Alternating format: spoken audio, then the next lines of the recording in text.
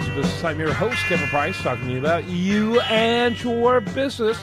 We want to talk a little bit about the Price of Business television show. Man, we got Robert Kiyosaki, author of Rich Dad, Poor Dad. We've already got that show in the can and ready to be aired. The feedback has been just phenomenal for the Price of Business TV show. People are loving it, and 38 million homes around the country. We're at roughly one-third of the homes around the country. Also got Senator Rand Paul is going to be interviewed here pretty soon. Hoping to get my good old buddy Ted Cruz on the program, who is looking forward to a lot of big activity happening on Super Tuesday, and so we're hoping to do that before Super Tuesday. But I encourage you to check out priceofbusiness.com. We make people's lives easier. People can go straight to the TV program information from there, straight to the radio show information from there. And I love the synergy between the radio program and the television program. Check it out, priceofbusiness.com. Do want to talk a little bit about the fact that we're looking at doing a lot of trips around the country in 2016. Want to meet some business owners around the country. Looks like we're going to be doing a special from Boston here very quickly, maybe even this month. Looking forward to that freezing weather. It really kind of happened accidentally through a series of interesting events. My wife ended up landing tickets to Boston, and so we're on our way. And I thought, you know what, we might as well get a little business done while we're there. And so we're going to be covering some things there. Washington, D.C. coming up in March, which is already right around the corner. I'm going to be at the CPAC convention is what the plan is. And I'm going to pile up a ton of great interviews for both the radio show and the television show during those crucial days.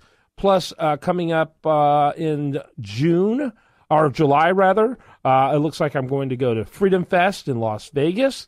And so we got a lot planned. If you know of great events that we should be covering, make sure you let us know. We, of course, will cover them for the radio show, but they're mainly for the television program, and I'm excited about that.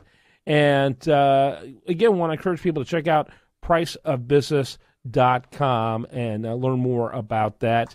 I'm still kind of reeling, still kind of watching, still kind of waiting for the punchline with David Bowie's passing. I still can't fathom that. And Sigmund Kramer, my producer, I'm looking at him and he just doesn't know what to say.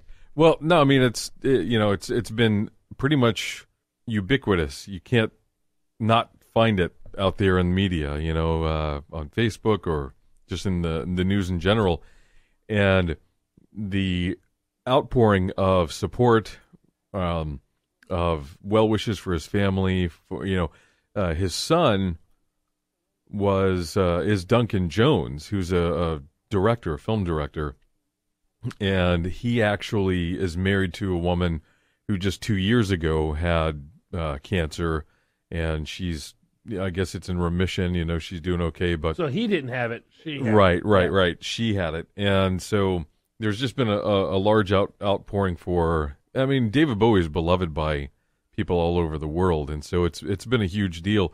I can't even imagine what his memorial service is going to be like. Yeah, it's going to be like for royalty, assuming that they allow that.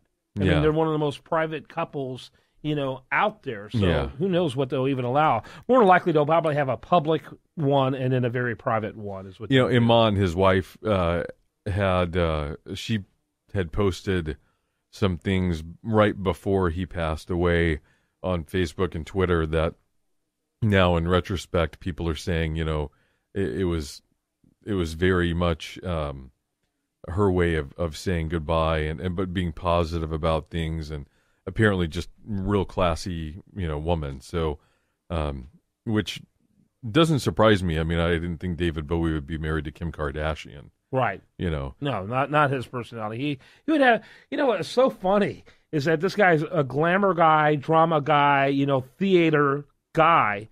But he's so private. Could not